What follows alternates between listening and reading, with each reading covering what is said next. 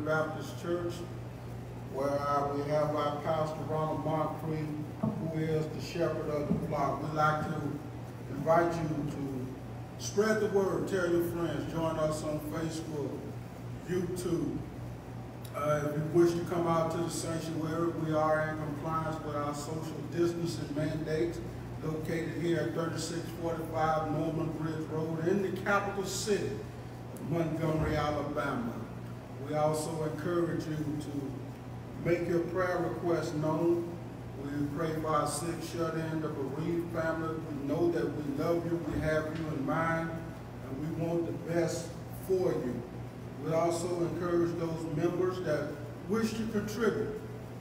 They may do so by contacting the church using our Givelify app. You can download the app, or you can go to givelify.com, make your contribution, or you can mail it in, whatever your choice. Know that your contribution, your gift, your tithe, offering, first fruit, or your redemptive gift will be used for the advancement of the kingdom in accordance with the word of God. Now we are dealing with two types of wisdom today.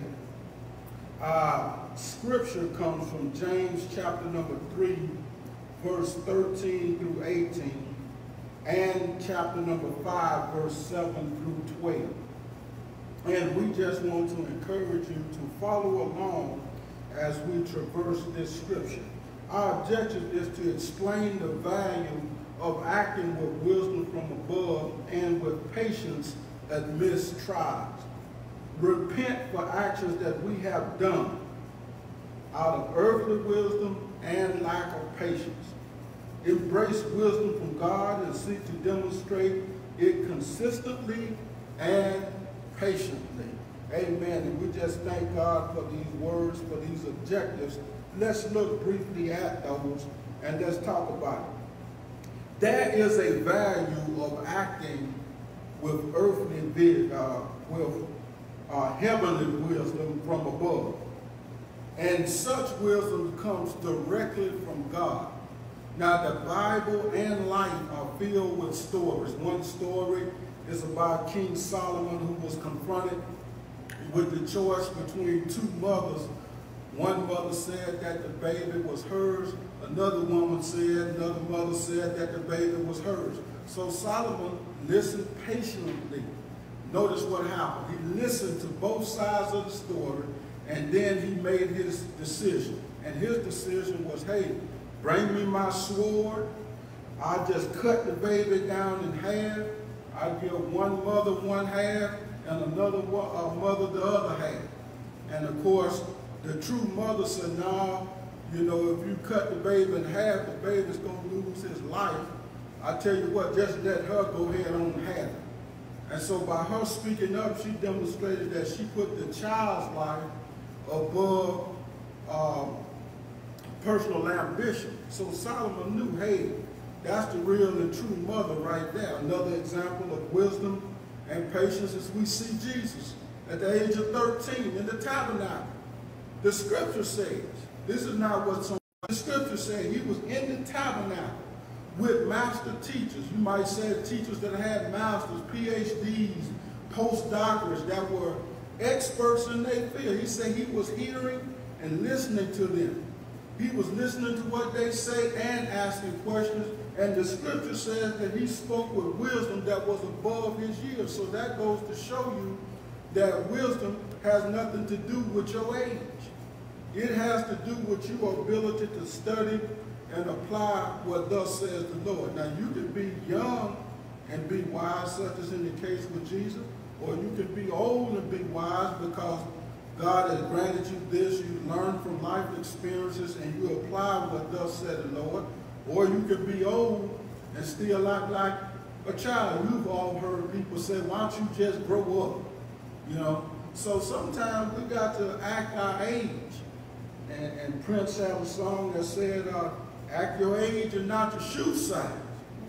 You know, so we need to keep that in mind. And don't beat yourself up.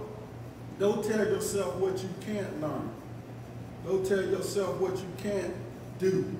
You got to watch how you attach things to yourself, and you got to watch how you allow people to attach things to you. So we're dealing with this hymn. So the first few verses says, in the beginning of verse number 13, and we want to look kind of briefly at that. It says, who is wise? And this is James chapter number 3. And it says, dealing with the subject, who is wise? What make a person wise? Are they wise because of life experiences? Are they wise because they went to school, got a trade? But who is wise? So when we look at it in James, it begins to pose the question, who is a wise man and do with knowledge among you? So according to the scripture, if you want to know who's wise, how do their life line up with the word of God? How do they practice what they have learned in church, Sunday school, Bible study, revivals, conferences? How they practice all these preachings and teachings that they've heard, okay? He said, let them show out a good conversation, okay? What is it that they say, okay? So if you're going to say that you understand, if you came to church, you came to Bible study, and you said amen to what's going on, you waved your hand, you shouted hallelujah, then your conversation ought to reflect such, okay? Even if you act out of character, what's in you ought to let folks know, no, that's not you. You shouldn't act like that, okay? Then it says that you should go forth not only in conversation, but your works with meekness of wisdom. In other words, you're not a brawler. You're not somebody that's always kicking up dust. And I know they got a lot of movements going on now. This is an election year, and I believe spiritually we need to pay attention. We need to be vigilant. Above all, we need to be prayed up. Now look what's happening. On one front, they got this election that's going on where we're trying to select the next leader of this country. And like I said to you before, I'm not endorsing no candidate, but when you look at Democrat, Republican, or whatever political party is in the race, you got to look at the person's qualifications. You got to look at, can they carry out the office? Can they do what's in the best interest of all the citizens of the United States of America? Now, if you're listening to this, okay, and you got your favorite political party, I want you to put party politics aside and just look at the qualifications. Because, see, ultimately, this is someone that you're going to have to follow, you're going to have to respect. So you need to look at what it is that they're supposed to do versus an agenda. I'll leave it at that. So in other words, you know, not only what they say, but how they back up their words. Same thing in the church. If we go call ourselves Christians, if we go call ourselves believers, then guess what? We have to back up what we study in this word with our actions. So when everybody else acting crazy, when everybody else going about their business, we got to have some restraint. We got to have some discipline. Sometimes we can't say what we want to say. We got to know how to season it. We got to know how to communicate with people so that they want to listen to what we say. And we can't be so hot-headed that we think everything that we want is right. There's a way that you can present your viewpoints without being rude, about being disrespectful. Now, let me give you an example. If you've ever seen a court case, or you go downtown and sit in the courtroom, and I pray that you get a chance to do it, it's rules on how you conduct yourself. You just can't blurt out. You can't interrupt other people. Why? They go call you out of order. Well, if it's out of order in the court, how come it's not out of order in life? How come we still are having violence and violence against each other? Okay? How come families can't get together? How come relationships can't get together? How can you say you love a person, but you can call them everything from A to Z, and then you want to show up on February the 14th with a red box of chocolate and some dead flowers talking about you love them. That ain't love.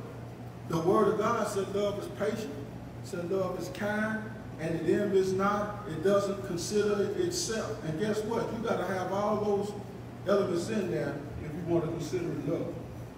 Jesus said the meek shall inherit the earth. So how you handle yourself dictates wisdom. How you go about getting what you desire dictates what you know. It ain't so much what you say you know. You know, you don't get wisdom just because you show up and you take the test and pass the test. Now you get wisdom when you realize what you have inside of you and you practice that. Okay? I can read a book about karate and ninjutsu, but that don't make me a karate master and a ninja because I read the book. Neither does it make me a car because I go out there and stand in the garage and start blinking my eyes and saying womp womp. You know? So we got to take a look at that. Now watch in the 14th verse. It says, and this is sound doctrine. I really like the way it is. This is a verse, but this verse is actually pointing out different types of spirits. Now, I'm going to read the 14th. I'm going to read the NIV version. But if you harbor, that means something's inside you. If you harbor bitter envy, envy is one. Selfish ambition, that's another, okay? And do not boast about it or deny the truth, okay? Now let's look at the King James Version. This is verse number 14. But if you have bitter envy, strife in your heart, glory not, and lie not against the truth. In other words, don't act like nothing is wrong with you. Okay? When somebody go to point it out, at least listen to them. Matter of fact, if they never point it out, ask God to reveal it to you. Now, let's define quickly what this word, bitter envy. What's bitter envy?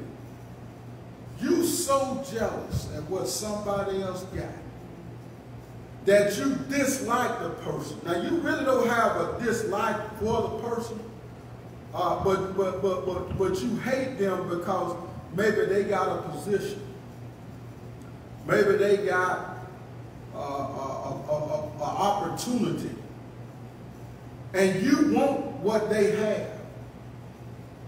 Okay, you want it, but it just ain't came your way yet. And because you want it so bad, now you dislike the person. And I said it before, once the devil can use you and make a fool out of you, he'll take every opportunity he got. If you open the door, he's glad to take it. He's just like a gust of wind. He'll blow in on your situation and you won't know what's going on. But you need to learn. Wisdom teaches us to rejoice when you bless. The reason you rejoice, the way that he bless you is the way that he will bless me. Favor is not fair, okay? Sometimes you don't have to walk through hurdles. Sometimes you run through them. Sometimes you jump over them. Sometimes you fly over them. It's all up to God how he want to get you your blessing, but I declare and decree that he will get it to you. You ain't got to be mad at nobody. You ain't got to cut your eyes at nobody. That's bitter envy. That is a spirit. And you have to cast that down. My favorite analogy of that is we talking about bitter envy here, but I can remember back in school, I heard some girls arguing. One girl said, I can't stand her. She make me sick. And somebody said, well, what don't you like about her? Why is it that you can't stand this person? Watch the answer. I don't know. I just don't like her. That's got to be one of the most ignorant statements ever made in the history of man. You haven't created nobody. You didn't form DNA. You know what I'm saying? What right do you have to say that you can't stand somebody with your messed up self? All of us got issues and problems. But for you to just pick out arbitrarily that you don't like somebody is a slap in the face to God's creation. Now, if you say, well, hey, this person is saying this or doing that, and I just don't agree with that, I don't like that, that's a horse of a totally different color. But for you just to say you don't like somebody, and then fast forward, we want to talk about Black Lives Matter. Let me tell you something. First of all, God breathed into our nostrils. And he didn't segregate when it says that in Genesis. So this bitterness, envy, and this strife that we have against one another got to stop long before we have campaigns and we march talking about Black Lives Matter, all life matter. God said he breathed into our nostrils the breath of life. And we became a living soul, which means we have a mind, we got a soul, we got intellect, we got imaginations. We got all of these abilities that God has blessed us with to show forth his handiwork, and we running around here taking it out on somebody because of their skin color, because of what side of town they on, because of their political affiliation, because of their preference. When are we going to see that two wrongs don't make a right? Now I understand the move, but I'm going to leave you with this and I got to move on. If you go fight, you need to know how to fight with wisdom. I said it before, I said it again. We cannot tear up our own neighborhood and justify doing that because of what happened in another state. We got to learn how to fight strategically and effectively to get the desired result. And until you fight the right way, you won't get the result. You'll forever be oppressed. So let's move on. Let's look. We dealt with bitter, we dealt with selfish ambition in our heart, and then we can't show up. Says such wisdom does not come down from heaven, but is earthly, is unspiritual, and is what? Demonic. Now I know don't nobody want to say, hey, you just don't run up on a person and say, hey, you demonic, you got some bad spirits in. But let me share something with you. Don't get the big head because you ain't dealing with problems that somebody else dealing with. We all have issues. Listen, I ain't talking about nobody. I got some issues myself. I got some things I'm working on. I got some stuff I got to deal with. And guess what? There are only two sides. It's either godly or ungodly. See, there's no in between. It's either spiritual or unspiritual. It's either holiness or demonic. There is no in between of it. Right? And if you plant a fig tree, you cannot expect to get grapes out of the fig tree. Your seeds will come up. The word of God says your seed, your sin will find you out. See, that's why you have to repent. That's why you have to be honest with God. That's why you have to ask God to show you. Because this thing will manifest. And so what happens is that's why we have the tools that we have in the church that we do enable the ministry to go forward. First of all, we want to get the word to you. And then we have prayer. If nothing else goes on in the church, prayer is supposed to go on. Okay? That's the difference. Yeah.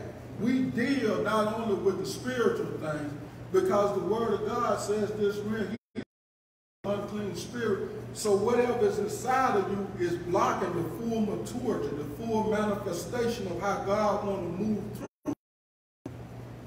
That's the mind. So if it's unclean, that means he can't dwell in it. Now watch this. The quicker you go to God and say, look, I need your help with this, the quicker he can help you. Okay? The more he can start the process. Your spiritual life is like putting clothes in the washing machine. You put the clothes in there, you put the powder, the detergent, fabric softener, whatever the case may be, then it fills with water and it starts to agitate. And see, that's what God is doing with you. He's processing you. He's getting you to be more like him. You are already made in his image, and he said in his word that he's faithful and just to finish the work that he started in you. God working on a masterpiece with you. And it doesn't matter what people say. Now let's look at verse 17. It said, but wisdom that is from above is first pure. Anything God gives you is pure. You know what I'm saying? There's a difference between pure water and flavored water. Now, flavored water is appealing, but it ain't good for you because it's got some additives in it. It's got some stuff in it that make it look good, but it's really not good. When you start to look at the ingredients of a lot of foods, you find out that the food is good, but it's the additives that make it bad. So what have we been adding to God's creation that make us so bad? Huh? And you can look at society today. We don't have time to treat it, but we've added a lot of things that make God's creation look bad. Look at what we done did with the church. We got more denominations of church than God ever intended.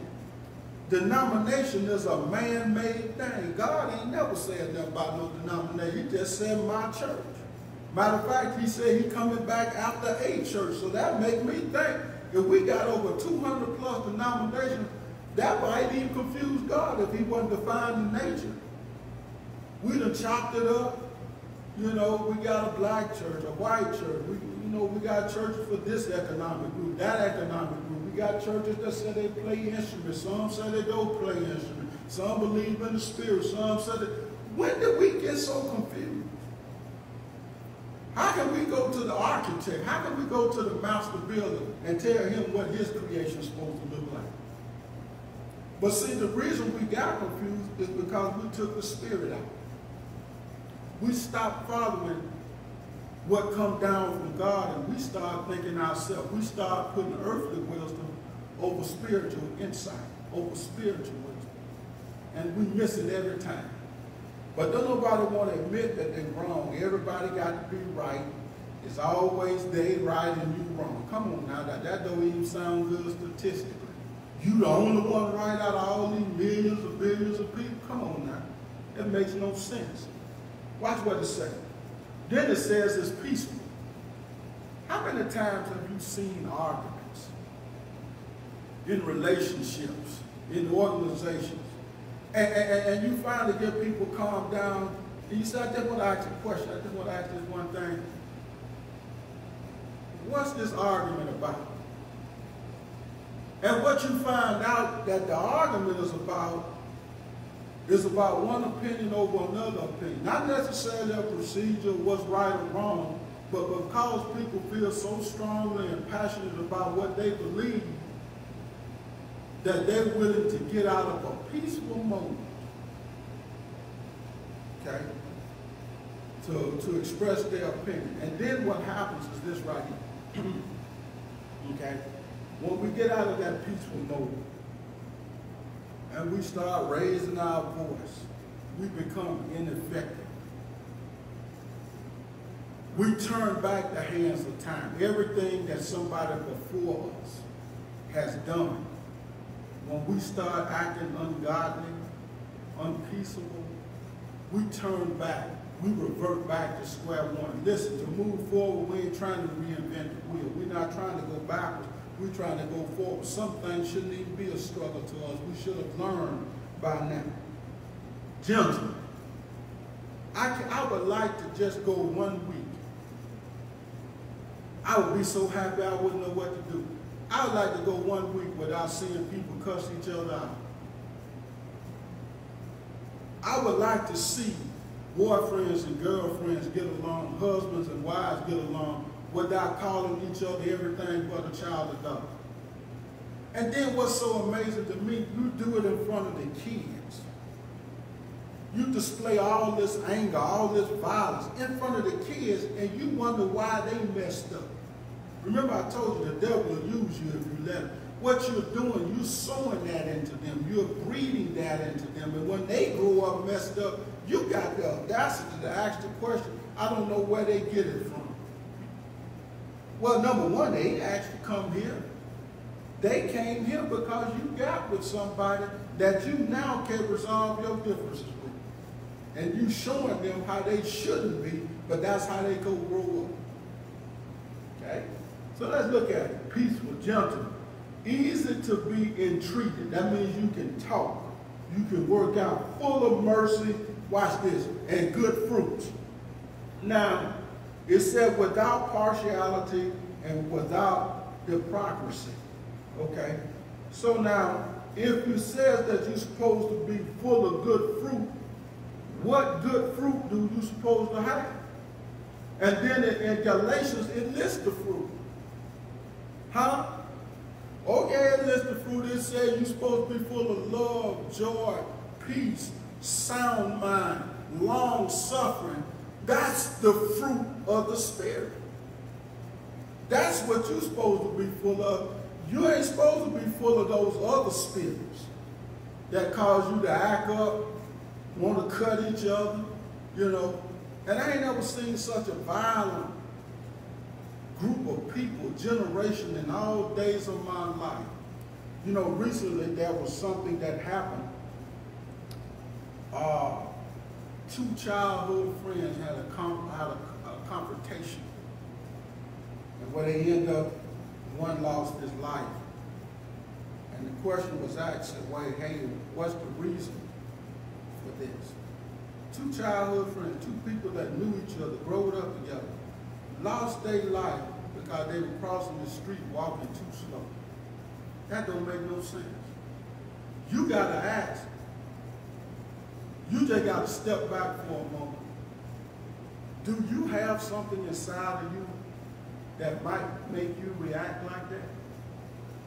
And when they said the doors of the church is over, they said, is there anyone that needs prayer? Come on down to the altar or make your prayer request known. You need to deal with the issues that's inside of you. Because I can promise you what happened with these two young men didn't happen overnight. It's like yeast, it grows up in them. And it grows, and then one day it just matured, and boom, you get this explosion. So you got to understand that, yeah, you got some issues, but you don't have to stay the same way. Okay? So now we move on. It says now that peacemakers, okay, that they're supposed to, wisdom that comes from heaven is pure, and who sow in peace reap a harvest of righteousness. In other words, you want to be in right relationship with God. Okay? Now, let's make the transition. Let's go to the 5th chapter of James. When we go to the 5th chapter of James, this is what we go find.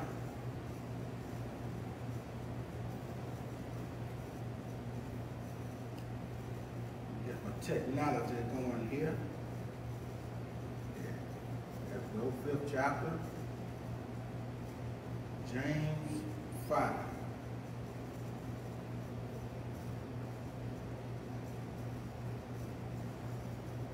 The 5th chapter, beginning at the 7th verse, gives us this direction. It said, be patient, therefore. Now look, folks been patient with you. Now, how is it that we get so impatient with people? After all the time that people have been dealing with us and our issues, our uniqueness. It said, be patient, therefore, brother, until the coming of the Lord. That means from the time you're born until God comes or he calls you home. Now watch what it said now. Behold, the husband waited for the precious fruit of the earth and have long patience for it until he received the early and latter rain. Okay? The husband. So let's do a little deep dive in that. When we talk about the husband, we're talking about the coming of Christ. We're talking about him coming to get a band of organized believers. And he's waiting on us to produce the fruit that the Holy Spirit is within us, has caused us to produce. Okay? And what he says here in 3 scriptures, So that in Corinthians 1:7, it says, so that you come behind in no gift, waiting for the coming of the Lord. He wants to grow and mature you. That's why he gives you gifts. Galatians says, let us not be weary in well-doing, for in due season we shall reap if we faint not. So you keep on doing what's good and what's right, and God go get the blessing to you. You don't have to get the blessing. He go get it to you. I know I was in Tampa, Florida one year. It was dark outside. And I was walking on this sidewalk, and I got the feeling to look down. And I looked down at my feet, and somebody had dropped a roll of money. Wasn't nobody around me. All I did was pick it up. Now, it talks about this rain year. And rain has a purpose of refreshing. It has a purpose of covering the land so that the harvest can go forth. Well, that's what Jesus wants. He wants a harvest of souls. He wants us to grow. He wants us to be mature. He wants us to be loving just like he is so that he can receive us. And he said, look, I'm going to give you what you need in your due season. I'm going to give you everything you need. I'm going to give you the rain. I'm going to give you the Spirit, just so that you can go forward and you can produce the pot.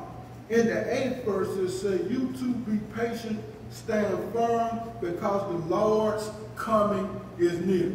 Be patient. And I know a lot of times that ain't easy to do when you're dealing with certain people. Sometimes you want to go off. You know, you feel like you need to release. But it says that because God's coming is close, you don't want to come this far to quit, to turn around, to give up. Okay? Now look what it said here in the 9th verse. It said, grudge not one against another. Brethren, lest you be condemned.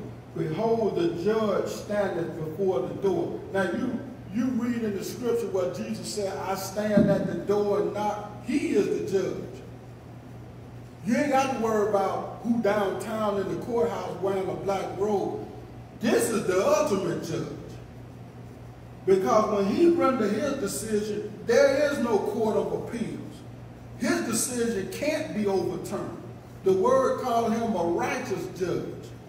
And he just and fair and justified in everything that he said and do. And it identifies in the 9th verse, and I like 9.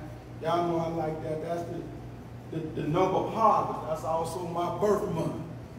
Yeah. And so it said, grudge not one against another, brother. That means we have a relationship, and if we got a relationship, we got to learn how to get beyond our differences. Nowhere in the Bible does it state that we can always see eye to eye. But guess what? My relationship with you is more important than me having a grudge against you. I'm looking at you sideways when you're trying to do what you're trying to do to advance the kingdom. No. At some point, we got to get beyond it. At some point, we got to sit down and say, look here, I was just wrong. I'm sorry. I ain't intending for it to be that way. I don't know how I got that messed up, but we need to move forward. And whatever I'm willing to do, I'm willing to do. Now be patient with me. I'm sorry. I messed up. I got in myself. I got in my feelings. I got in my emotions. And see, that's what you got to learn to do. Quit acting like you got it all together. And learn how to repent. Listen, let me give you this example. I don't care what car you buy, how much you spend on it. There's going to come a time when the service is due on the car. And if you want to hear something horrible, let somebody get a Mercedes-Benz that need an oil change or a Cadillac that need a muffler. You'll wonder what in the world is going on. But when they get that oil change, when they get that tuned up, man, it runs nice. It runs smooth. You know what I'm saying? So if a car can get a service, get an oil change, how come you can't come and ask God, hey, Lord, I'm sorry. Lord, show me, work on me, take this away from me. You know, I got a flip mouth. I'm subject to go off at any time. I got a hot head. I got a temper. But I need you to work with me because I'm your creation. And I don't want to embarrass you. I want to be what you call me to be. I want to live my life so as an example. I don't want to have no grudge. Some people go to their grave mad with brothers and sisters and family members. Mad because of something that happened way back in junior high school. The school ain't even there no more. The folks that done did it don't even know why they mad anymore. And you still run around here with your lips poked out. That's why your hair won't grow. You got all this bitterness in you. You know what I'm saying? You got these issues going in your mind. If you let go of this, then maybe you can have some peace. You ever wonder why you can't sleep at night? You can't sleep at night because you ain't supposed to be dealing with the issue that you're dealing with. You want to know why you got high blood pressure? Because you're worrying about stuff you ain't got no business worrying about. I learned to let stuff go. Now, I ain't going to lie to you. It's a process. Sometimes we're passionate about things. But guess what? My health is important to me. Just because you get old, you ain't got to always have these underlying health issues. Your body is designed to heal itself. And if you learn how to display some peace, some patience, some understanding, and not hold grudges, guess what? Your body can heal itself. That's why we have what's called an immune system. It fights off diseases. Well, inside our spiritual body, we got something called the Holy Spirit. That's why God said he give his angels charge to watch over us. That's why he tells us watch what we see, what we hear, what we let come into our mouth. When somebody say you ugly, you ain't got to come in agreement with that. So you got to watch yourself. You got to watch what's coming to your ear gate, your eye gate. Somebody say you ain't going to be nothing. Watch how folks try to slip word curses on you. Whether they joking or whether they just being straight up serious. You know, because the spirit don't discern between a joke and when they being serious. If somebody say, hey, they speaking something in your life and you got the authority, you got the power, you got the ability to cast it down. You tell them quick, now I'll come in agreement with that, I'll receive that, you know. I told you all the story about the teacher that told me I was going to be a garbage man. And I was young at the time, and I was taught to respect teachers, but something just rose up in me. Something didn't agree with that statement. And I said, hold on, no ma'am, I don't receive that. You know. And so what she was trying to do, I might have been a young lad, you know, I might have been cutting up in school, you know, what most young folks do. But guess what? You can't speak my life to me. You ain't sowing nothing in my life. You just with me for about 8 hours. You think you go dictate my life? I'm supposed to go along with that? No, ma'am. So I cast it down. I rebuked it. Now, you don't know what you might have to do in this life, but my point is this. You got to watch how people try to put stuff on you. Let's go on to the next verse. And it says, and you know, we count them happy which endure. You have heard the patience of Job and have seen the end of the Lord, that the Lord is very pitiful and of tender mercy. And it said that, and above all, my brothers, swear not. All right? Now I want to tell you now. Sometimes people want to affirm what they say. And I'm going to give you some examples. Let me read the scripture first. This last verse here. It said, but above all things. Now, it's telling you this is the standard. This is like rule number 1. Said, my brethren, because he identifies you as brothers, sisters, depending on your relationship. And it said, if you keep his commandments, you're not only a follower or a believer, a brother or sister, but you become what? A friend of God. Isn't that what the scripture said? All right. It said, but above all things, my brethren, swear not. See, that's where believers get to the point that when we have to go downtown and stuff, we ain't supposed to be swearing and taking oaths. Why? Because we don't have the ability to keep our own word. Right? Now I'm going to show you what we do. It said, not only swear not, neither by heaven nor earth, neither by one, any other what? Oath. You see that? A lot of organizations that we join make us take oaths. Right? But this word here says that we ain't supposed to do that, but then it gives us a plan that said, but let your yea be what? Yea, and your nay be yea, lest you fall into condemnation. So what happened? You know how it is. If you have children and you tell little Billy or little Sally that you go do something, and you don't do what you say they'll do, they go remember that. And they go be looking at you funny, and they go remind you, Daddy, you said that you go do this right here. Now it don't matter why you didn't do it, but you in the condemnation. But let me back up here. Let me show you what we do. Yeah. Okay. So as we bring it to a close, we say stuff like, I swear before living God on everything I love. Right?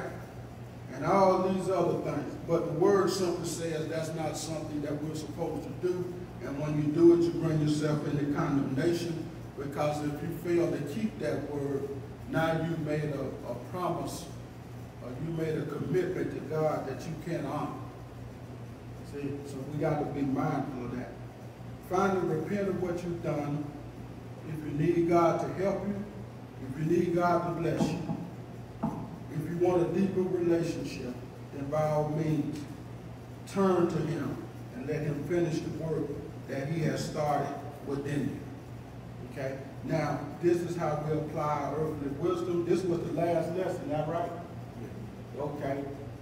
Listen, I want to encourage you, if you still want the Sunday school book, a commentary, get with us, let us know, so that we can make sure you have this resource. Next week, we're going into our new study. We got new materials, and we want you to be blessed. Amen. I had looked in there to see what the lesson is. Okay. Well, I'll tell you right now. Good morning. The lesson has very well been expounded upon, and we will just briefly say this. Godly wisdom will give us the confidence to conquer our fears, that we may press toward our goals with the assurance that somehow God will make a way for us despite our internal and external circumstances. The superintendent and teacher will come back and give us where the lesson from next week will come from. Thank you. Amen.